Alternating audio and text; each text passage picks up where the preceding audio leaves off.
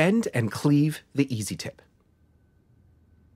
After having mounted the EasyTip, most probably you will need to bend the EasyTip. Please sterilize the bending tool prior to each use in order to keep the sterile conditions of the EasyTip. Insert the EasyTip into the bending tool, slowly sliding it into place. Then gently bend the EasyTip to the angle that you need for best handling. In order to be able to keep perfect contact to the finger switch, you can rotate the EasyTip for perfect use in the oral cavity.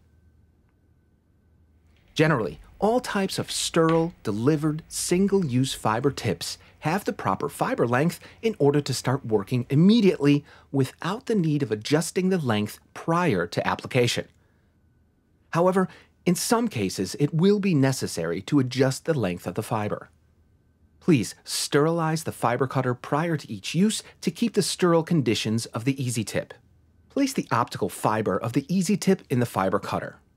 Press the fiber cutter together and release it again. Press the fiber cutter firmly, but do not squeeze the optical fiber.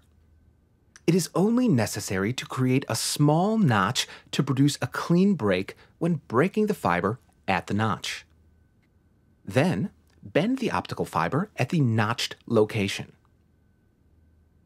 It will break at the notched location with a smooth, perpendicular fracture surface. The cleaving was successful if the light of the aiming beam projects a uniform circular pattern. Put the laser into operation by choosing any preset treatment. As soon as the SIROLaser blue is ready, you can check the light pattern. To do this, aim the EasyTip vertically at a white background.